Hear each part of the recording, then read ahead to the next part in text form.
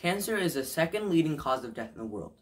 More than 17 million people are diagnosed with it each year, and almost 10 million people die due to it. Unfortunately, survival rates have not improved greatly since the 1970s, and there are two main reasons for it. First, current detection methods are not effective until an advanced stage of cancer, where it is already very difficult to treat. These methods are also expensive and cannot be done at regular checkups. Second, current treatment methods are invasive, requiring surgery or chemotherapy. Through my research, I found that bacteria in the gut can be used as a biomarker for early cancer detection. Changes in the gut microbiome causes changes in the body, and these changes can be measured via stool samples and be used as an early detection method. This testing method is non-invasive and can be administered at regular checkups, and has tremendous potential to improve the quality of care.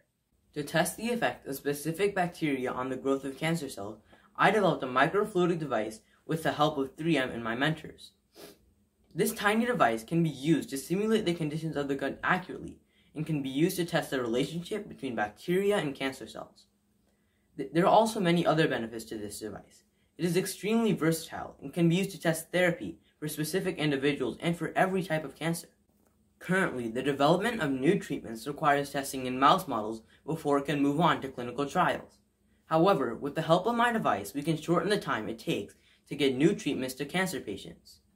To maximize the use of it, I will work with clinicians and pharmaceutical companies. I am very excited about my innovation, as with the help of it, we can offer effective treatment for each patient at low cost, saving millions of lives and improving the quality of life for every cancer patient.